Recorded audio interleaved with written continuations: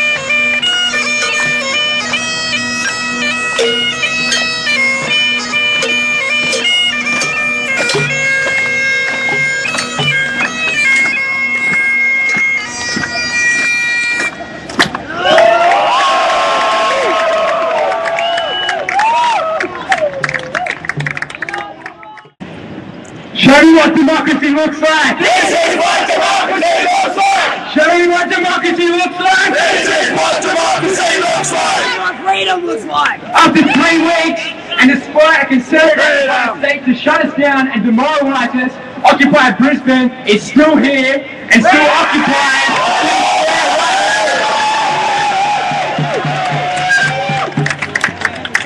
Before we start, I think we should do a welcome to country to acknowledge the traditional owners of this land, the Turrbal people, whose sovereignty has never been ceded and whose land has been occupied for over 200 years. Always was, always will be Aboriginal land! Always was, always will be Aboriginal land! I'd like to introduce our first speaker. He's been with us from the start at Occupy Brisbane. He's been part of the organising committee. I'd like to welcome Thomas to come up to the mic. Morning everybody, glad to see us here. I wonder where the mayor is right now. I guess he's probably eating his words for breakfast or maybe lunchtime. We are still here and we won't be going away because we are sick of money talks. We're sick of hearing that expression over and over again, and the state government needs to take notice that this is the people speaking. Hello Anna, we are the people, we are not the corporation, and we will not go away until we get a fairer system. There are only 2 questions to ask. Do you think the system's fair? Do you want to see change? Yes! Then if you agree with those 2 statements, then you agree with what we are doing. And we are doing it for everybody in this country and all around the world to make a change, to make a better life for everybody that is not run by corporations. The Queensland government is a corporation. Brisbane City Council is a corporation. They have sold off everything they can get their hands on. What are they going to do when there's nothing left to sell? Sell us? Yeah, that would be the next thing. So, Mayor, we are here to stay. Take notice, and the same goes for the government. Take notice. This movement will grow, and we will succeed. We are the 99%.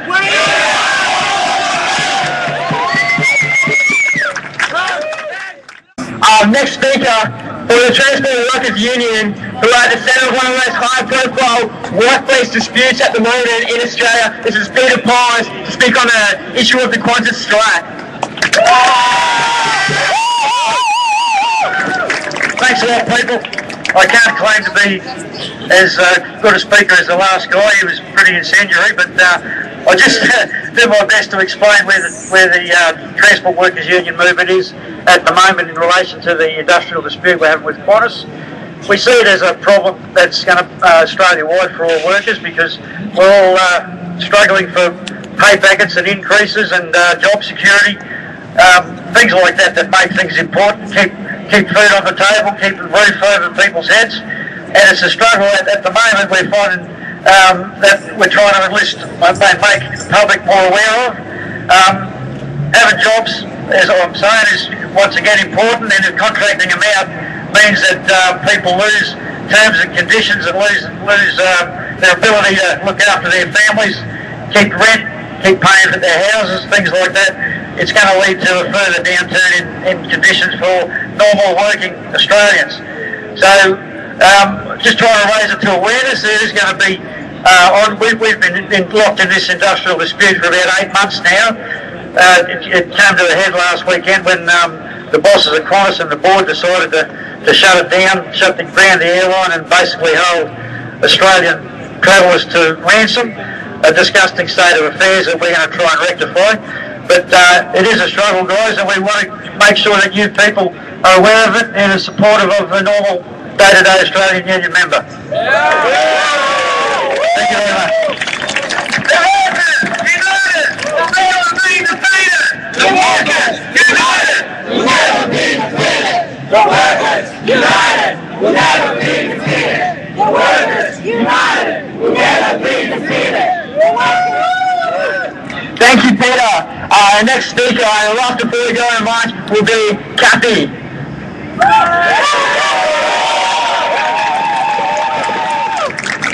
weeks, people! 3 weeks! We've held our ground. For the last 3 days, this occupation has been chased around the city, fined, caged in and caged out of public spaces. The question that we have to ask Quirk and Bly and the whole world is, what are they afraid of? They dismiss us, they say that we're fighting, they say we're fighting away, they say that we're irrelevant. Well, if that's the case, why are they treating us like this? Why are they surveillancing? Why have we got people watching us 24 hours a day? Because they know, just as we do, that we are not irrelevant. We are not fighting away. They know, just as we do, that we are everything that matters at the moment, because we are hope. Hope for a better world, and that is all that matters, because it is awakening people. It is bringing inspiration to the 99% who have suffered so long under their rule, their exploitation and their repression. They are using every law in their book at the moment to try to silence us. They've scoured their bylaws to find anything they can use against us. But no matter what we do, they will find some way to use their laws against us, because the laws are written to protect their system. And the reality is that what we're facing now is nothing new. These laws are used every day against the poor and the dispossessed. Being chased around the city, being chased off communal land, this has been the reality of Aboriginal people in this country for over 220 years, and we must never forget that. The laws of this system are designed to protect the wealth of the 1%, and we must prepare ourselves to stand strong in what we know is right, not what they say is right. The legal protections that we have today are a product of the struggles of the past, and we must learn from those struggles, and we must learn to rely on our own strength. We can't beg, we can't plead, we have to stand our ground and demand our rights, the rights of the 99% to fight for a better world. And we are growing in strength. We cannot afford to get disheartened in any way. We mustn't let them wear us down. The support is out there and it is growing. Some people are threatened by this. Some people at the 99% are threatened by this.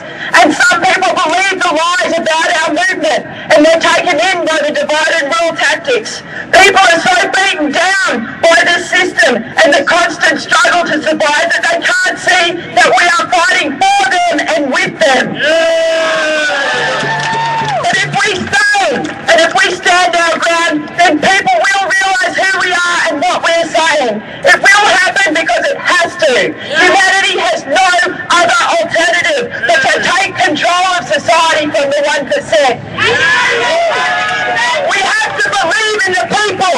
We are the 99%, and we shouldn't see ourselves ever as separate from them.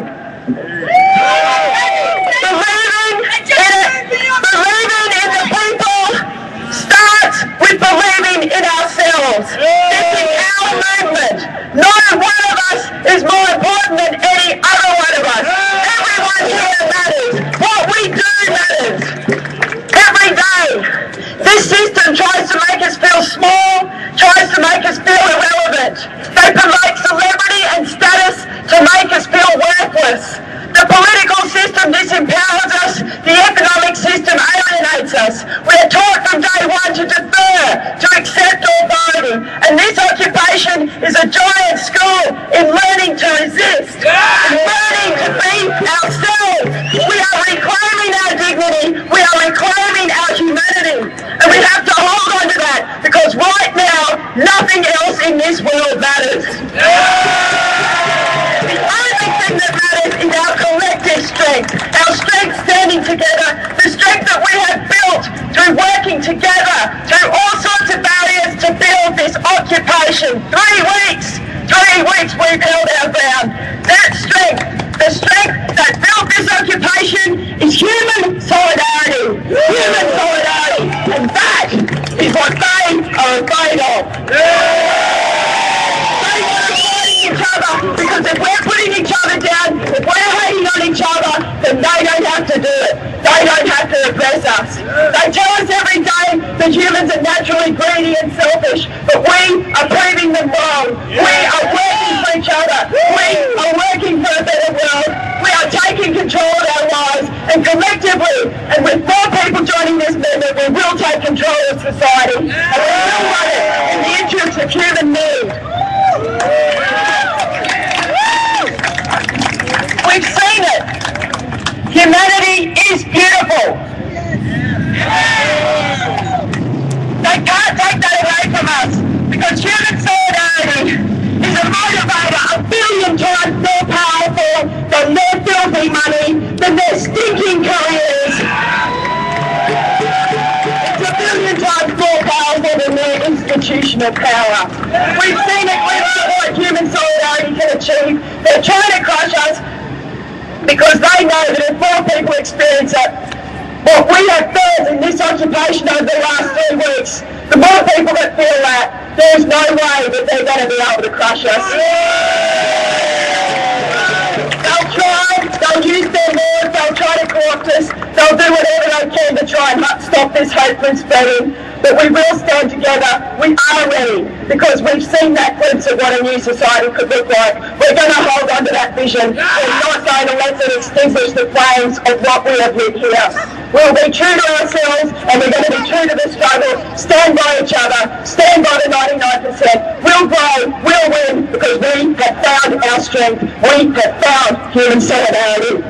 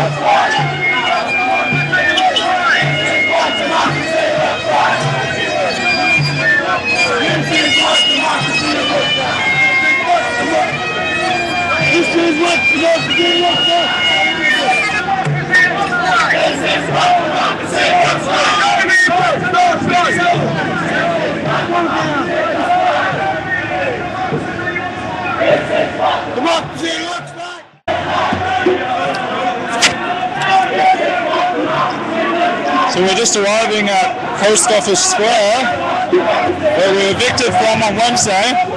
There it is.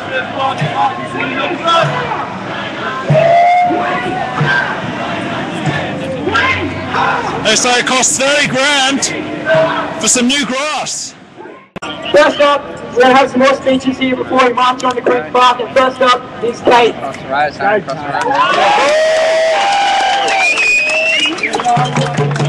Hello guys, welcome.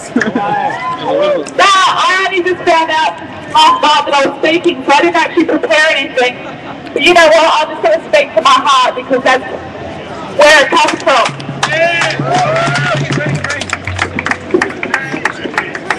Thank you, Karen, for this.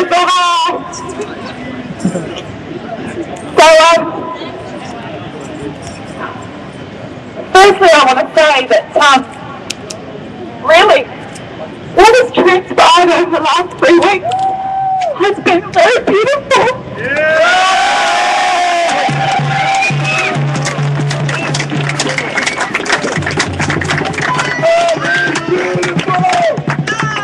And, you know, we've had people from all different nationalities and diversities and backgrounds all coming together. People have no idea.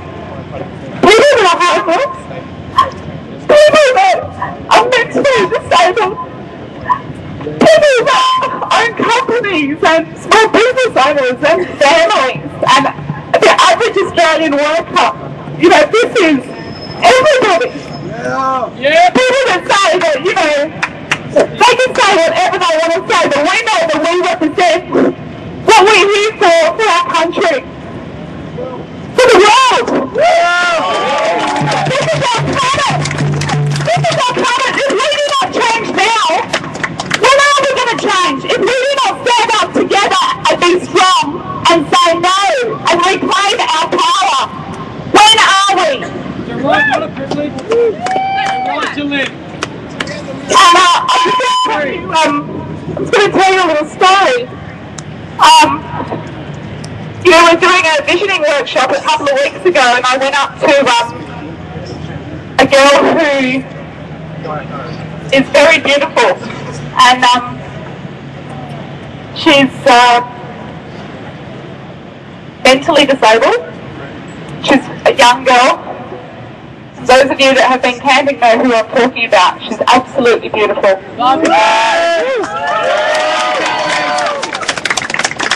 And I asked her, I said, what type of world would you like to live in?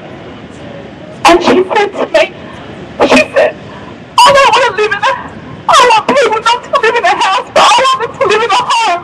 And she said, and no, I don't want any children to have to live on the street. And that's what we're talking about.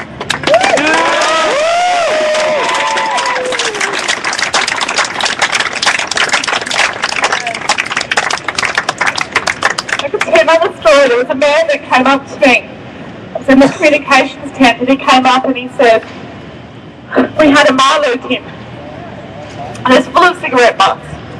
And he said to me, can I take this away? And I said, what do you want to take it away for? And he said, oh, I'm homeless and I'd like a cigarette. And I said to him, well, ask someone, I'm sure that someone will give you one. And he said, no, that's okay, because that's wasting. I'll just, you know, go away and have these. And he goes, and then I'll clean it out and I'll bring it back. And I thought to myself, okay, if you want to do that, do that. And he looks at me and he says, am I welcome here? And I said to him, darling, of course you're welcome here. I said, everyone's welcome here.